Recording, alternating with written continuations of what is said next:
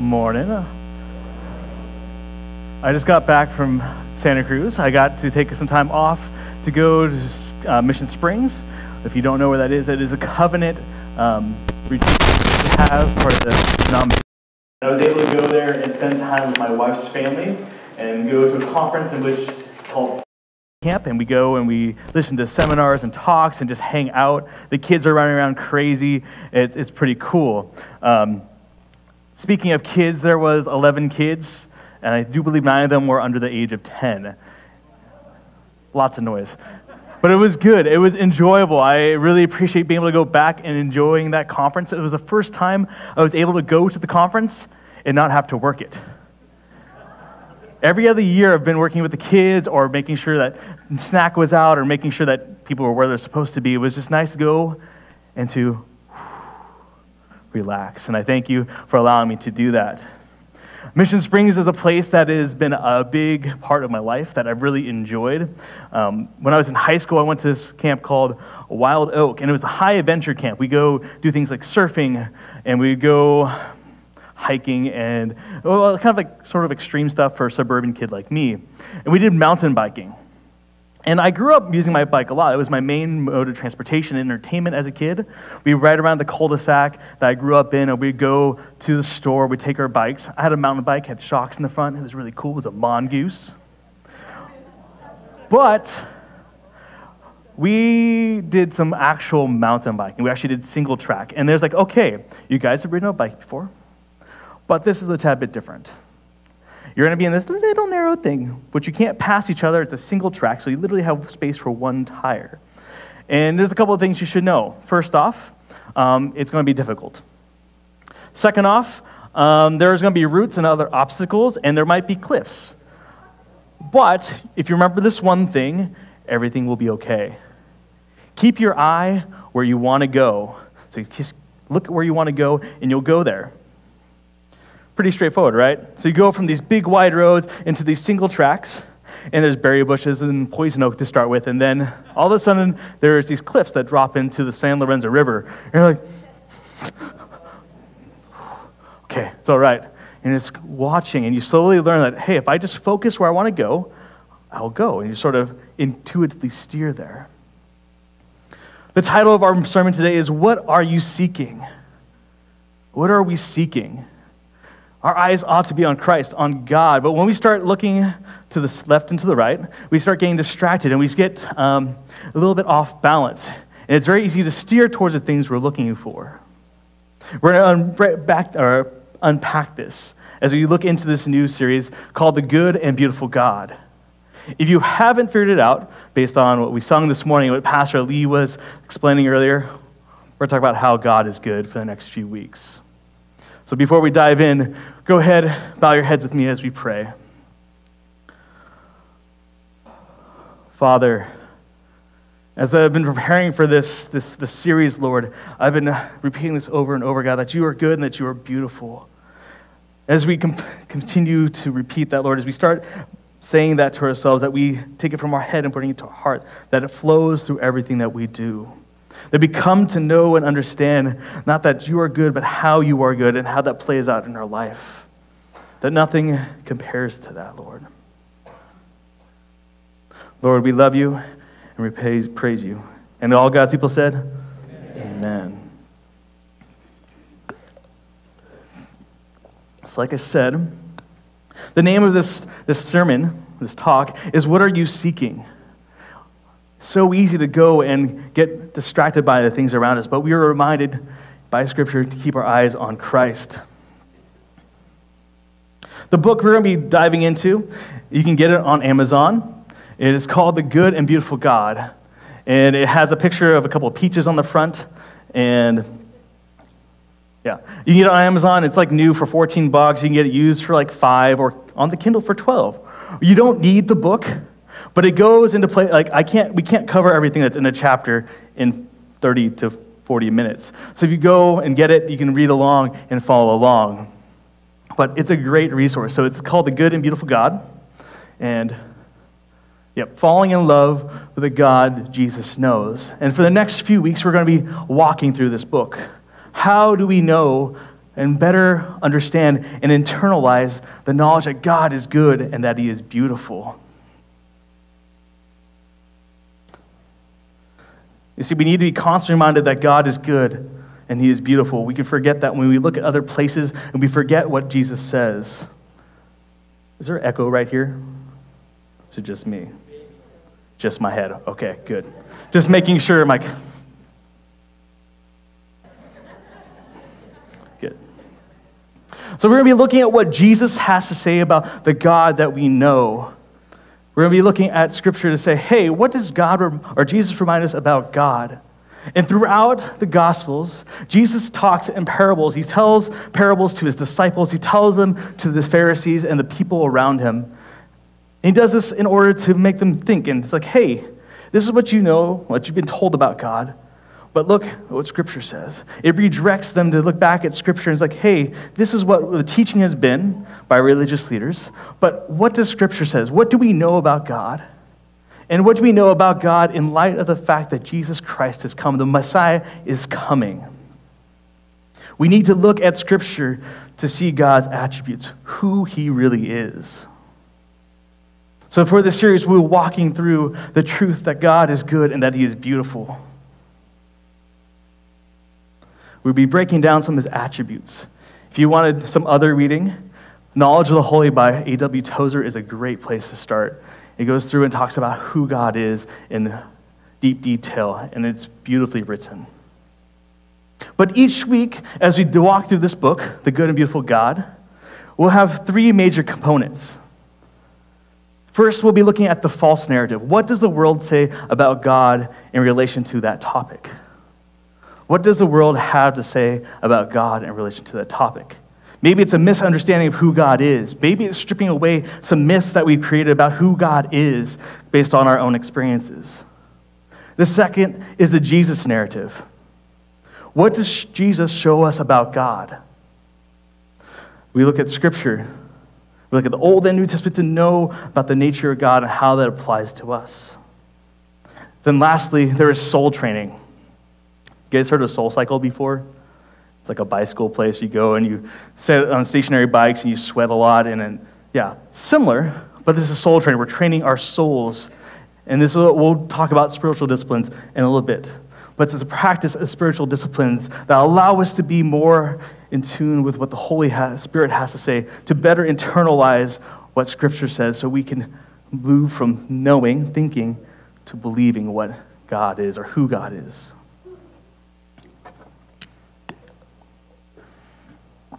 So what is the narrative? Does anybody want to venture a guess? I don't have my candy with me, sorry. It works really well with junior high and high schoolers. Like, you got an answer? Yeah, good, that's good. No, sorry, I don't have that. All right, it's some upstairs. Just kidding, we're not going to do that. But stories or narratives are stories that we hold on to, we use to understand and navigate the world, to make judgments. These are narratives. These are things that we tell ourselves, maybe influenced by our experiences, that allow us to navigate this world, to make judgments quickly. Perhaps the first time you had green ice cream, someone's like, hey, here's some green ice cream. And they didn't tell you what flavor it was. And you take a big bite and like, oh, this is going to be so good. It's ice cream, of course, yeah? It's going to be good. It's going to be refreshing. And you take a bite and it's kind of bitter and sour. And you're like, what the heck is this? And they're sort of chuckling to themselves. It's spinach. So in a pureed spinach and throw it in a blender and mix it with all these other good things like sugar and the cream, and they threw it in the freezer, and it's like, hey, we're going to trick Zach. This didn't actually happen. But we're going to make him think that he's going to eat some really green ice cream. It's going to be delicious. And afterwards, you're gun shy. Like, you think every green ice cream is going to be nasty. You're like, oh, here's some green ice cream, Zach. Like, nope, not going to touch that. It's not going to be good. You're missing out on like pistachio, there's green tea, lime sorbet, mint chocolate chip. Imagine what spinach ice cream, what would you put in like little chocolate chips and mint, or in a spinach ice cream? That'd be nasty. But you're gun shy now because now you have this judgment, you have this part of your narrative that green ice cream is bad. And these narratives, these stories we tell ourselves, influenced by a couple different things. There's three major things that influence this. First off is family. our stories that we get from our families, maybe from our experiences with our families. The first time I was away from home for Thanksgiving, I was just turned 21. I had taken a job in another town, and I had to work the day after and the day before, and I couldn't get home for Thanksgiving. So a coworker invited me over.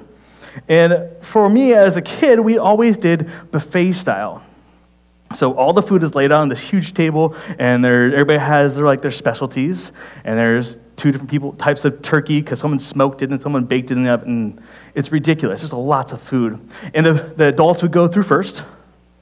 They would eat first, and then the children would go eat.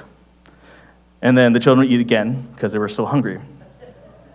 So I show up at this house, and they had this one long table, beautifully set with china and fine silverware. There was candles, and all the food was spread out nicely and neatly, like you would see on like a TV show. And everybody would sit there, and they would take turns talking. And I'm just sitting there, I'm like, this is so different. I'm just eating the turkey. It's like, this is really good, but it's so different. Because a family is just a massive noise. There's adult tables and children's table, and the in-between tables are just people are talking over themselves, and there's food everywhere, and it's just total chaos. But here was just, oh, hi, John. What was your day like? And he would talk and then pass it on to someone else. And that's how we grew up as family. Our family influences how we do things. There's other examples I'm sure that come to mind, like, hey, how does this work? Why do I do what I do? Our narrative is informed by that. Culture is the second one. Our culture influences what we believe. Culture, believe it or not, is all around us. It's the way we talk, the way we dress, the things that we eat, the media that we esteem. Maybe it's a television show that is really popular now, or maybe it's what's being flung around on social media. That is all part of a culture. Culture is the culmination of society, of the norms. And those things influence us, either if we know it or not. They're constantly bombarding us. We constantly see that. If we take time and look at it, we might see it. And lastly, we have religion. What are your experiences with the church? If you look around the people in this room, if you look at anybody here, they probably have a different experience with church than you. I grew up in church. My parents pretty much took me to church whenever the church doors were open. I grew up watching my parents work junior hires, going to Sunday morning services, midweek Bible studies. I remember being there almost all the time. It seemed like I was there forever. Some of y'all had really bad experiences with the church, and you're like, nope, I'm going to leave. And then God called you back. And others of you is like, I didn't know what church was when I was a kid. But our experiences with our religion, our church, or religion in general, forms our narratives. And our narratives become our truth. And if our stories are formed by our family, our culture, on our religion, they may not be completely in line with what Scripture has to say. So how do we change that? We dive into Scripture.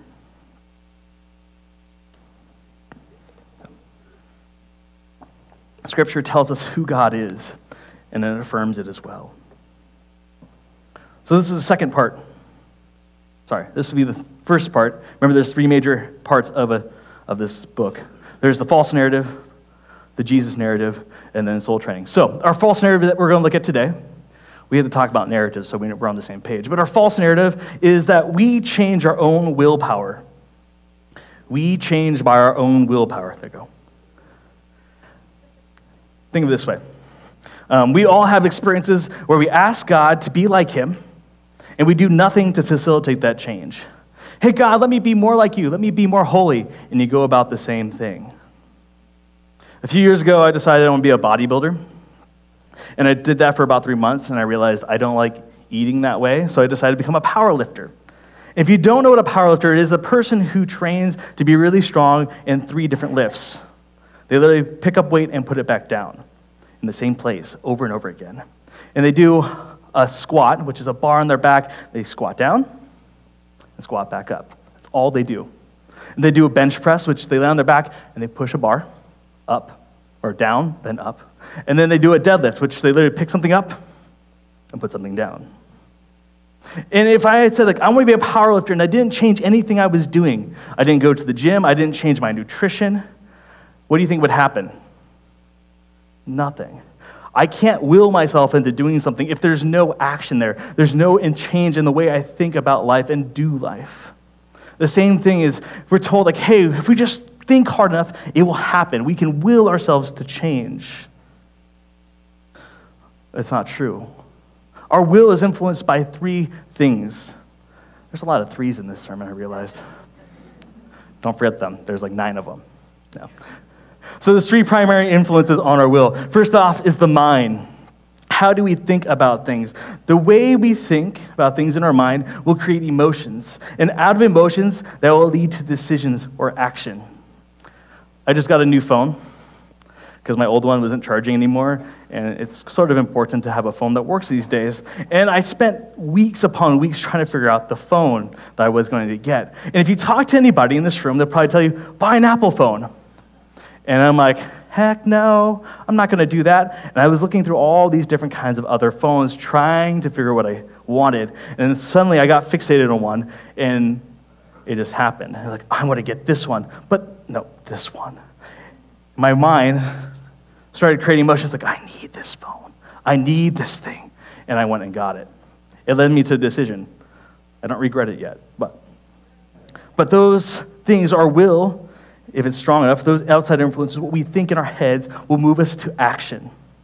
The second, our bodies will follow. Our souls and our minds are all interconnected. And our bodies are pretty cool things, actually. It's a cool function. It breathes by itself usually. The heart beats. The kidneys and the liver work without us telling us. We don't have to, like, liver, clean my blood. We don't usually tell that. Or it's our kidneys that clean our blood.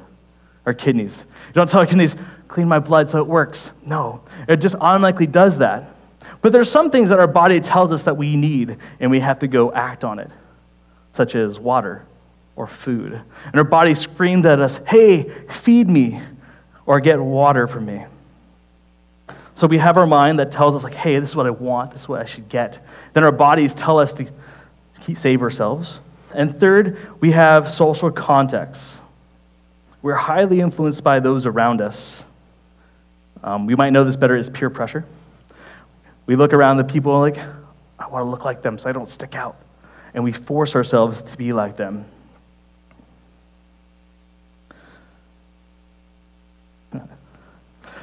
In college, I was doing research on what is the biggest influence on male body dissatisfaction, like how men see themselves. And it wasn't media. I thought at first it was going to be media. Media is going to tell men how to look at their bodies and how they should be.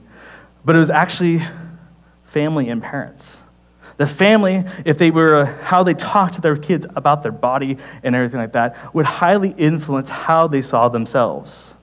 How were they being esteemed by their parents? It wasn't the media, even though it had a strong part, but those around us, our social context, family and friends, and the people we hang out with influences how we see ourselves. So we can't will ourselves to change or by our own willpower, but what we do around us, what we surround ourselves by, changes us. So what we learn from Jesus about God is that we change by indirection. Can everybody say that? We change by indirection. Let's try that one more time. We change by indirection. This side of the room is really good with that. This one's like, yeah. You said it with me? Oh, I can't hear myself. Or hear y'all. So we change by indirection. We adopt the Jesus narrative. When we start adopting the stories that God or Jesus told about God, we start moving in that direction. But we didn't do that on purpose. We start filling ourselves with Scripture. We start filling ourselves with knowledge of who God is through Scripture. We start moving towards that. We're not willing ourselves, I want to be more like God. But we're taking actions to fill ourselves with that. If you have the book with you already, if you bought it on Kindle, it's on your phone already, this is on page 22. When we adopt Jesus' narratives about God, we will know God properly and the right actions will follow. We change not by mustering up willpower, but by changing the way we think, which will also involve changing our actions and our social environment. We change indirectly. Going back to what I was talking about, becoming a powerlifter. I was actually in school at the time. I was down at Biola, and I pretty much just studied and went to the gym. That's all I did for the time I was there. And during that time, I changed the way I was eating. I blocked out time in my schedule to go to the gym. I studied, not just my schoolwork, but I learned about, hey, how do you make a program to get stronger? What should I eat or what shouldn't I eat? How should I spend my time if I want to become a stronger person? And I started pouring all this information into my mind, and I started changing the way I acted. And guess what? I got stronger. It worked. The thing is, like, I couldn't just will myself to sit there like, hey, I want to get stronger. But I changed things, the inputs in my mind, and everything like that to get stronger. What we think and what we do is important. We read from Corinthians 3:2. It says, set your mind on things above and not the things on this earth. If we're focused on the things on this earth, maybe getting a new car or getting some more money so we can go on a vacation, we start losing sight of who God is. We start losing sight that God is good, that he is good, and he provides, that he is beautiful. And we start thinking that we have to do it by ourselves, that we have to build ourselves up. But we're called to do something far greater than that, set our minds on things above. We change not by mustering up willpower, but by changing the way we think, which also involves changing our actions and our social environment. We also see this in Romans chapter 12, 1 through 2. I'm going to read it once again. It says, I appeal to you, therefore, brothers, by the mercy of God, to present yourselves, your bodies as a living sacrifice, holy and acceptable to God, which is spiritual worship. Do not be conformed to this world, but be transformed by the renewal of your mind, that by testing you will discern what the will of God, or what is the will of God, and what is good, acceptable, and perfect. Paul, in reminding us to set our eyes on Christ, that we come to know him more. Then the more our eyes are set on Christ, that we are reading Scripture, that we are moving towards, that we are meditating on that Scripture, the more in love, the more we come to know and understand the nature of God. And it becomes a feedback loop. The more we see God's love, the more we want to love him. The more we see that he is good, we want to love him. And it goes and it snowballs. It gets bigger and bigger. And it transcends our current situation. We dive into Scripture and we saturate our mind with the truth that is God. What is our mantra this year? Do you guys remember it? Deeper in Christ, guided by the Holy Spirit. We're going to try this. We're going to say it all together. Deeper in Christ, guided by the Holy Spirit. Perfect. So as we're diving into Scripture, we are letting the Holy Spirit guide us into those truths about who God is. We become more and more in love with the good and beautiful God. So how does this all work? If you look at the screen, you'll see a triangle with a square in the middle. The triangle of transformation, it's called. And as you look on there, there's, okay, you can see it better up here, good. There's the adopting the narrative of Jesus, engaging in soul training I need new glasses. No, exercises, and participating in community. This is adopted from a guy named Dallas Willard. He was a professor down at USC. Brilliant, brilliant man who loved God. But the first step is changing our narratives. We change the stories that are in our mind. Remember, our narratives are created by our experiences in our life. And we let Jesus Christ build those narratives and redeem those stories we have in our life. Because sometimes the narratives that define our lives, we are looking at them wrong. Our story that we're telling ourselves is maybe not the right angle. Senior year of high school, I tore my ACL. And I was like, I can't play football anymore. I've lost my identity. But because of that, I couldn't play football. I was able to be discipled by someone. I set aside that time that would be for sports. Someone poured into my life. And I'm still really good friends with them today. That would not have happened if I had not torn my ACL. It's a bummer. But God had redeemed that. It was used to make me grow in my knowledge of God. So we change our narrative. We change the stories in our minds about who we are and who God is. Step 2, we practice soul training exercises. And these may be new practices for you. They're called spiritual disciplines. And these spiritual disciplines are things that we do, or we don't do, in order to prepare ourselves to be guided by the Holy Spirit. And each week we're going to dive into another one, another practice that you can get and engage in order to prepare your heart and your mind to internalize that God is good, that he is beautiful. Just like physical training for the body, we have to train our souls. Just want to let you know that if you do these spiritual formations, it's not like you're gaining a level. Like, they don't only make you better, but they facilitate you getting to know God better. I had a video game analogy, but that might fall flat. Who knows? Do you guys play video games? Oh, yeah. Yeah. Yeah, man. And other people are like, what? It's all good. So, and then step 3 is participating in community. And this participation in community is reflection. So we go and do our spiritual disciplines, and then we go talk about it. And it's not like bragging, like, hey, I did the spiritual discipline perfectly this week. No, it's talking about how did it change you? What was revealed to you about the nature of God? I don't want to call it accountability per se, but it's checking in with each other. It's like, hey, how are you doing? I care about you. Therefore, I want you to succeed. We're coming alongside each other in order to know who God is better together. We're guided by the Holy Spirit in this process of asking each other, how are you doing with your walk with God? It's reflection and dialogue because we're all on the same path together. And then step 4, which is the box in the middle of the triangle, is the work of the Holy Spirit. All these things, these first 3 steps, are all powered and guided by the Holy Spirit. Because us saying, hey, I'm going to do this well by myself, doesn't work. We need the power of the Holy Spirit to push us to go deeper in Christ. So we're at the point where, this is the fun part, the application. So we talked about what a narrative is. We talked about how do we change that narrative. We change it by what we put into our minds, how we think. We change it by our rhythms in our life. So our first soul training this year is sleep. That's right, sleep. And I must confess to you that 2 weeks ago, I did really good. I did the sleep thing that we're going to talk about, and it was great. And then last week was pretty good. And last night, I just got back from where it's like 60 degrees at night to 70 degrees. I didn't sleep at all last night. But it's a process. You learn how to do this. You get better at it. But we need sleep. Sleep is utmost importance for us as we dive into this. Because if we have diminished sleep, we have diminished energy to seek God.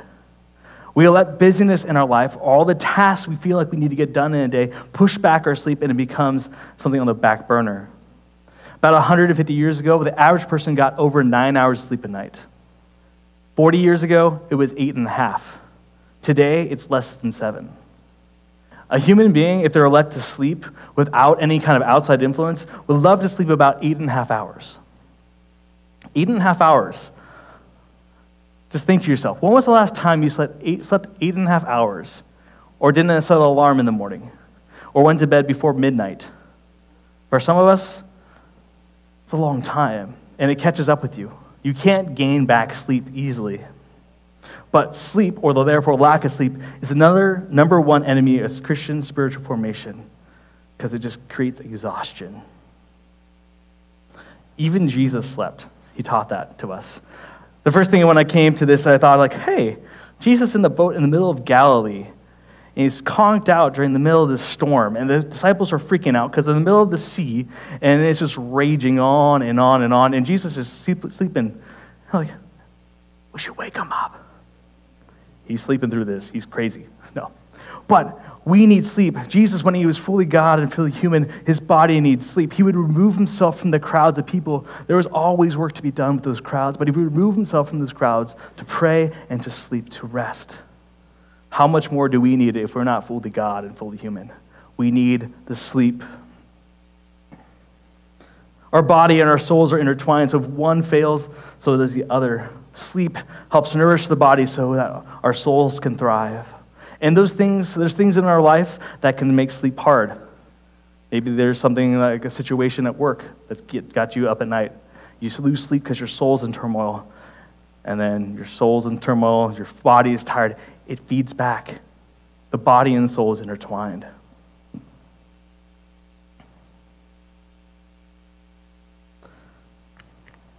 James Bryan Smith, the author of the book we're working through, says this: sleep is an act of surrender. It is a declaration of trust. It is admitting that we are not God, who never sleeps, and that is good news. If you go to the Old Testament and you look at 1 Kings 18, you see this time where there's a king of Ahab, and it's during a bad time. Israel is going through a drought because they were following idolatry. And Obadiah, I think is his name, was a very good, was close to the king. He was one of the right-hand man, and he was a man of God. And I shouldn't be doing this. I should always look at my notes.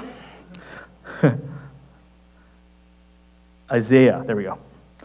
Isaiah came to Obadiah, was like, hey, we're going to challenge Baal. And there's this challenge. And the challenge was that, hey, whoever's God brings rain is the true God. And all these prophets of Baal come out and they put up these sacrifices and they go around dancing and yelling out to God, or to Baal, saying, bring rain, and they're cutting themselves and they are pouring out their lives before this God they believe in. And Elijah does this. He begins to taunt them. Shout louder, he said. Surely he is a God. Perhaps he's deep in thought, or busy, or traveling. Maybe he's asleep and must be awoken. So they shout louder and slash themselves with swords and spears, as was their custom, until their blood flowed. Midday passed, and they continued in their frantic prophesying until the time for the evening sacrifice. But there was no response. No one answered. No one paid attention. The story goes on. They stop, and Elijah goes, and it's his turn. He builds an altar, and he puts the sacrifice on top, and he calls for a ditch to be dug around the sacrifice. And they take these huge pots of water, and they douse the altar with water. I don't know about you, but trying to build a fire when it's wet outside is hard. It is difficult. And Isaiah goes, after this has been done, it's been doused, the trench all around it, it's been filled with water. He goes and he prays to God, and God answers. He wasn't sleeping. He wasn't traveling. He was always there. We need sleep. God doesn't. That is a blessing. This week, your discipline for this week, your first spiritual discipline that you're going to try this week is sleeping. So, here's the challenge. One day this week, sleep as long as it takes to feel completely rested and not a minute more or a minute less. That might mean clearing your schedule a little bit, saying, hey, that early morning coffee date that I had planned to do, we need to put that off. Maybe that means going to bed a little bit earlier the night before. But sleep until you no longer feel rested. It's been a while, 2 weeks ago, since I've slept to a place that I felt rested. And the thing is, if you feel rested, you're like, I'm going to stay a little bit longer, maybe I'll get more rested. It's a bell curve. You get rested, and then 2 minutes later, it goes down, and you don't feel rested. So do this. You guys should write this on your piece of paper. Sleep until feeling rested. You guys got that? Sleep as long as it takes to feel completely rested. Have you ever had homework that involved sleeping? I haven't. But try this. And if you're like, hey, Zach, my schedule is completely busy and I have no time to clear like 12 hours to go sleep properly, do this. Aim for 3 days this week, sleep more than 7 hours. Because remember what we talked about? Our average for, at least America, is 7 hours or less of sleep. Our bodies probably need a little bit more than that to function properly. But 3 nights this week, angle for 7 or more hours of sleep.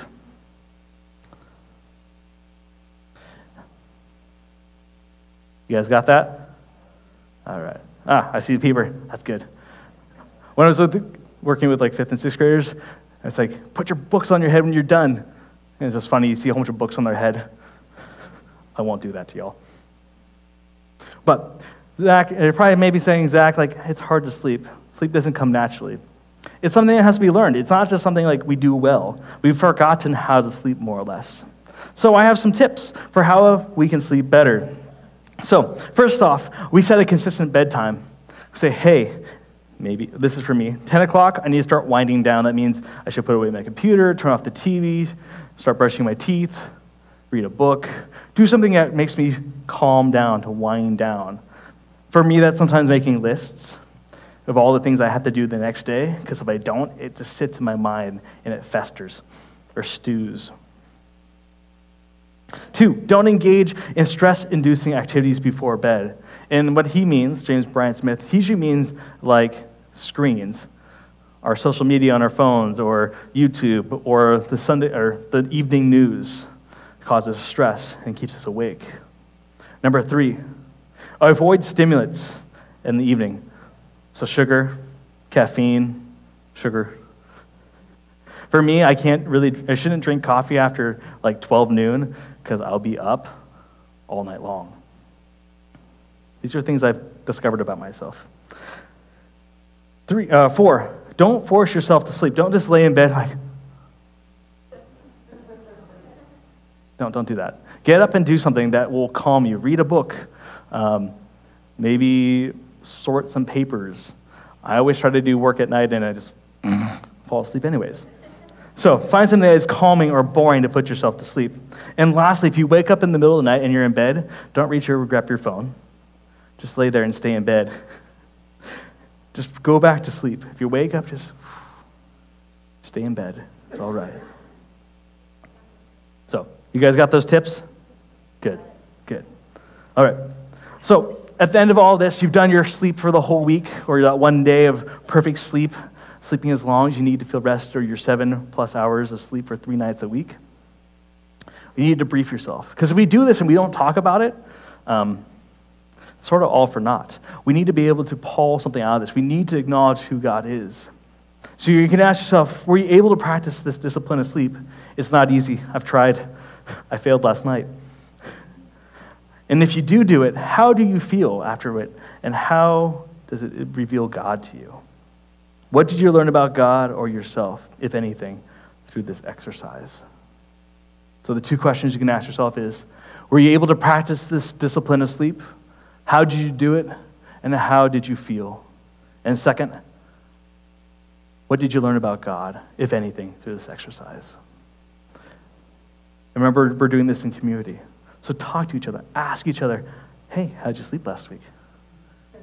It's a weird question, but it's good. Ask each other and actually listen. Can you put that last slide up again? Yes. Just a reminder, if you didn't write it down the first or second time, your challenge this week is to sleep until you feel rested. Not a minute more, not a minute less. Or 3 nights a week this week, sleep more than 7 hours. Remember, sleep is surrender. It's acknowledging that God is God, that He is good and He is beautiful, that He is beyond anything that we could ever understand about ourselves. That we are not God, that we need to sleep, that we need to rest. And that when we rest, that we are able to more fully devote ourselves to knowing more about God and falling in love with Him. And through it all is done with the Holy Spirit by our sides. If you would, go ahead, bow your heads and close your eyes. Don't go to sleep yet. You have an afternoon to nap. But Father, we come before you as we stay awake with our eyes closed, Lord. And we say, thank you, God. Thank you for being a God that never sleeps, that does not need rest. But you sent your Son, Jesus Christ, to model that when He was here on earth. I pray that we as a body of Christ learn how to sleep well. That we become rested, Lord. That we fight the business of this world that says you have to keep on moving, you have to keep on doing this. But we find sleep so we don't get exhausted. So we can fully and more deeply understand who you are. That you are good and that you are beautiful. That you love us and that you have saved us. Lord, may our lives be that of surrender to you. We love you and we praise you. And all God's people said, amen.